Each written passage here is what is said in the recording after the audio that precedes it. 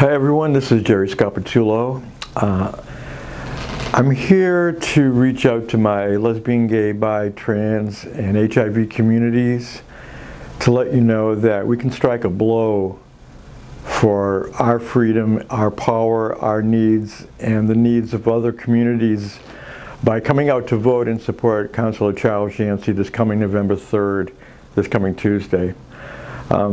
It would take me a long time to enumerate all the contributions and struggles that Councillor Yancey has made for our communities, but I'll quickly name a couple. Back in 1984, when it wasn't so easy, he and Councillor David Scondras wrote and passed the Human Rights Ordinance in Boston that gave us our basic employment and housing rights years before it became a state law.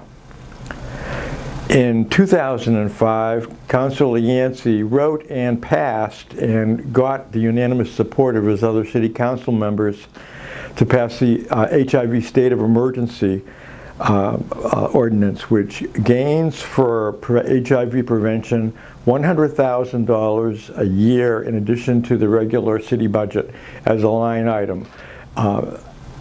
There is no such other ordinance in the United States.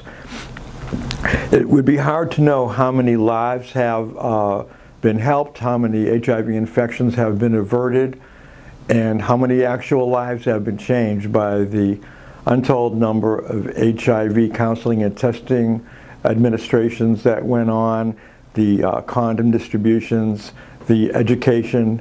We'll never know.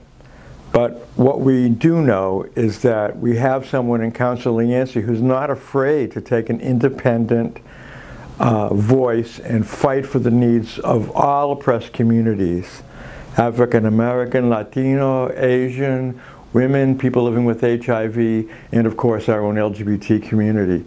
We need somebody like that, somebody that's like us, who's not afraid to fight and to stand up for what he believes in, no matter what the political cost. So I urge you to come and support us.